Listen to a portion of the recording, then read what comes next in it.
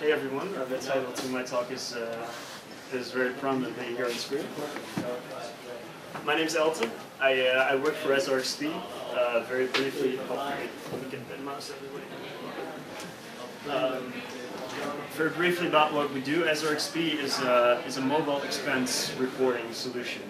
So basically, in a nutshell, you have a mobile app. You take a picture of your receipt when you're out having lunch with someone, then it shows up at your boss and your boss is supposed to pay you back. And it's great for you because you don't have to keep the super paper receipt around, and it's great for your boss because he has easy administration. We recently, I'd say recently, but it's not actually recently, I think 1.5, 2 years ago, we started rewriting our system using complete separation of concerns, so an API and an Ember.js app. And this is where my interesting query params come from. I think this has been the thing that I've been involved with most when it comes to Ember.js. Not always because I wanted to, but often because I had to. Let's just look at a common pattern, for instance, in the SRXP app. So let's say we have, this is one of our routes, expenses. We want to produce a list of expenses. This is our main URL state, but this list of expenses may have to be sorted, or we want to filter it. And there you are, query parameters. This is the one clear use case for query params, is where you have extra state that is not necessarily incorporated in the standard Ember URL state. And let's see what we have here before I go to that. So because we need this, and this pattern is really common in our app, it really bothered me for a long time. This was not part of the Ember core. And why was it not part of the Ember core? Because a lot of people needed this, obviously. There was a lot of talk about it. There's a lot of people coming up with custom solutions, weird solutions. But there were a couple of issues. As simple as this may seem, this pattern, there were a couple of fundamental issues, which is why it took so long to get something in the Ember core. And I will talk about that briefly. First of all, you know, the Ember, like many things, has a configuration, a convention over configuration policy, meaning you want to make something that is very logical that a lot of people will use, but you want to be able to override it using configuration. But here we have this conceptual problem that there are two distinct, equally valid use cases for query parameters. The first is model/route-based parameters. And the second is controller-based. Let me briefly explain what I mean by this. Model route-based example for what we are using at SRXP. If you have a list of expenses, this might be 300, 400 items long, you don't know. You only fetch like the first 50 of them, maybe only even 20. If you want to sort this list, you need to have the server sorted, because you can't sort it client-side because you don't have all the expenses. If you want to do pagination, this all has to go through the server. So for us, if a query parameter changes, we want to do a request to the server, get the new content displayed on screen. But I can imagine an equally valid use case where you have all the data in your controller, say it's only 50 items. You want to do the sorting client-side. You don't want to enforce a pattern onto people where you have a query parameter that changes, and then they have to do a new request to the server, even though all the logic required to do what they want to do, which is just sorting the data, is already there. So this was a fundamental issue that was discussed for a while. Then there's the other problem of the query string. In a traditional environment that most of you probably know of, like an MVC server-side framework, you have one endpoint, which is your controller action. And this endpoint just governs all state. Whereas in Ember, you have many endpoints. Any one of these parts of the URL can correspond to a route, and that route has a model, and it renders a view. And yet we have only one query string.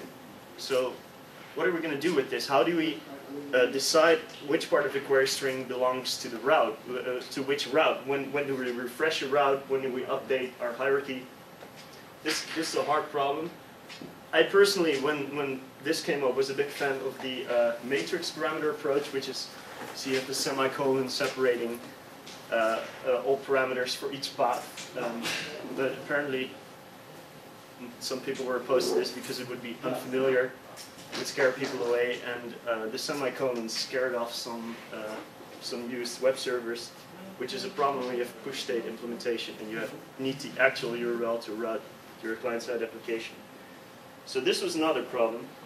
But like I said, there was a clear need for this, so everyone who needed this at some point, I tried to delay it as long as possible, but at some point you just have to implement this if you want to complete your app. So people started brewing their own, and first was Alex Speller's Ember query, which solved a particular set of problems, which was mainly Alex's problems. I think he started this like me. He needed something, he wrote it, then he generalized it a little bit, put it on GitHub for other people to use. And unfortunately, the set of problems that he solved was slightly different from the set of problems that I wanted to solve or needed to solve for our app. So I wrote my own, which is called Ember query params. This is not at all confusing. Everyone understands which is which. No, the two things that these libraries had in common, there are several things that these libraries had in common. They were both, they had global query strings. I dropped the matrix parameters because I thought there were good reasons for it. They had global query strings. They were route-based. That means the route registered which query parameters it was listening to, and there was some magic trickery in the background going on to decide how should we refresh this route.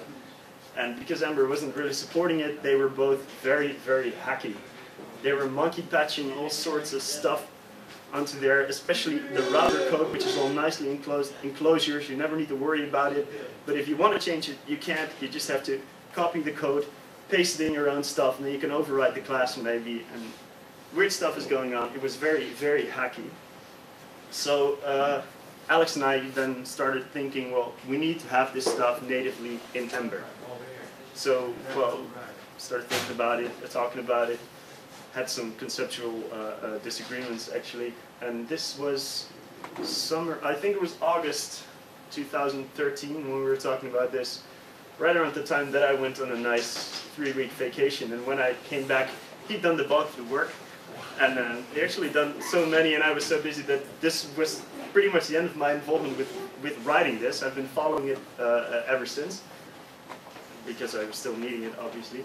But this first native implementation, it looked a lot like the plugins that we wrote. So again, it was route-based. This time you actually registered the parameters that you were using in your router config. So you said something like this dot resource, and then you specified which query params you could use. But it had some very, very nasty API influences that the first parameter to your model hook would optionally be a query params object.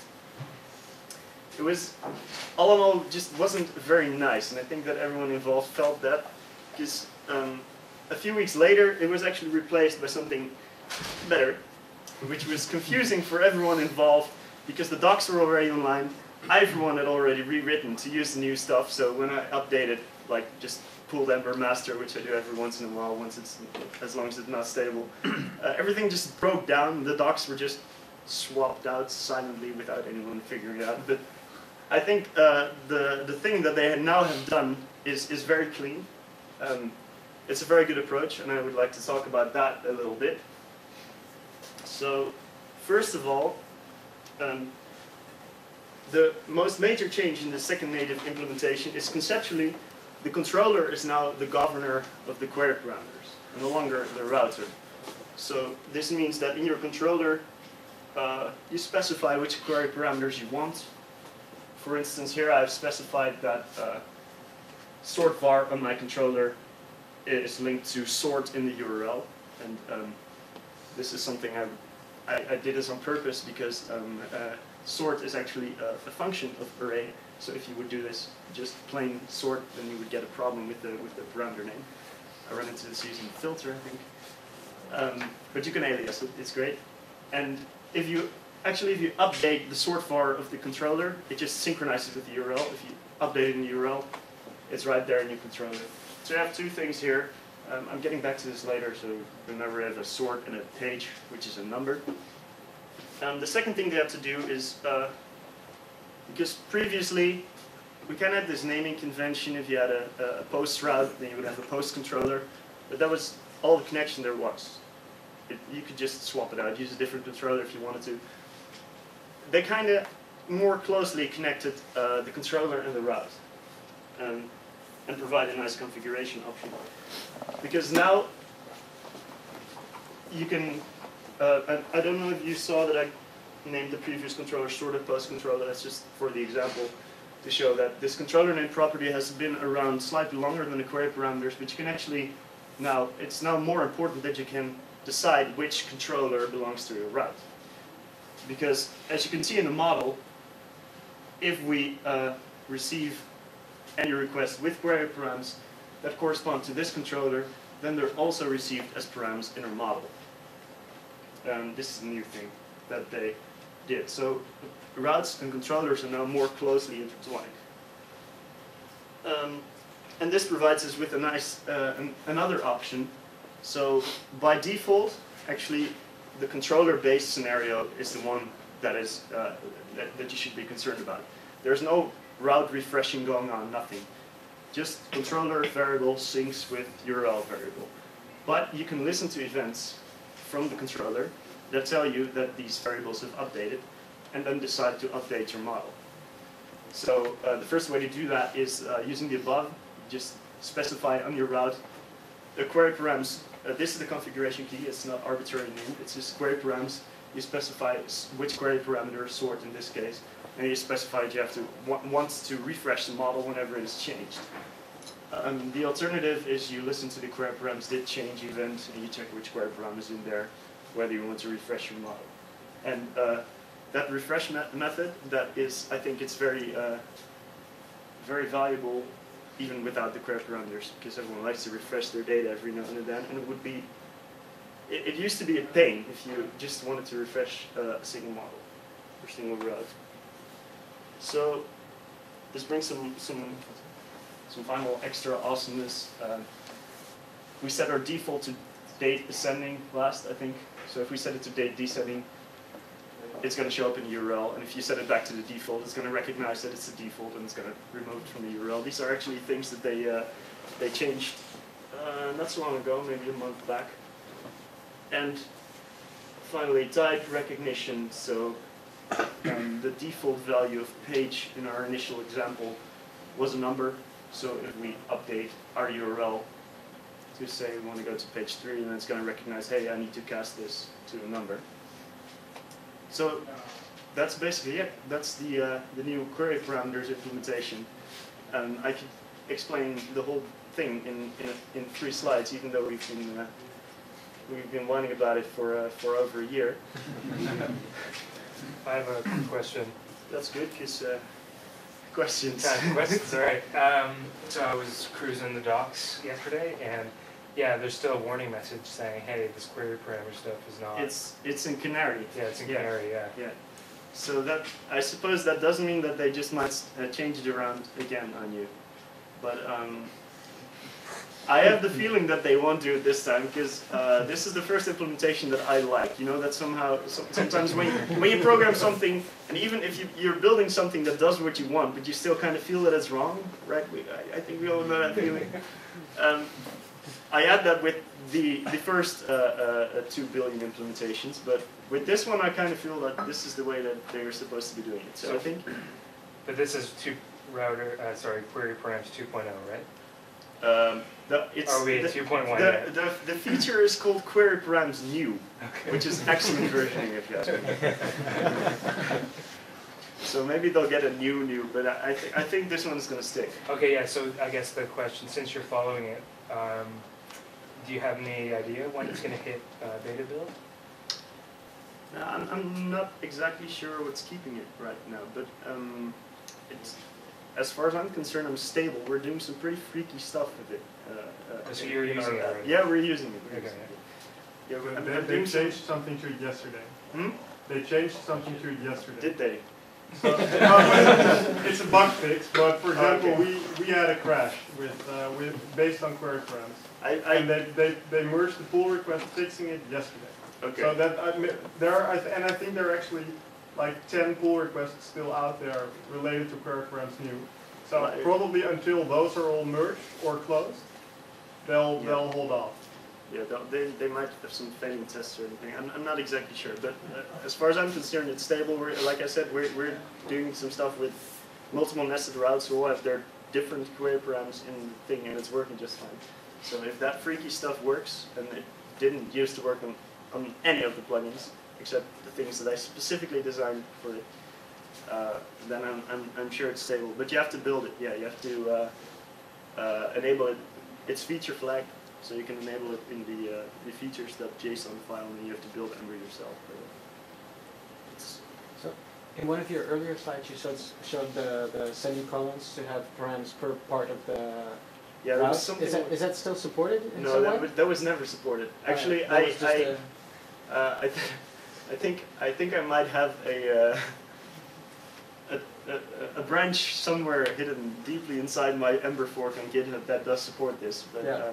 So yeah, now you just put all at the end. Yeah. The normal, so you have to normal, take care of namespacing yourself. Yeah. What I dislike about it, one of the things I dislike about it is that you cannot have arbitrary query params because you don't know which route they would belong to.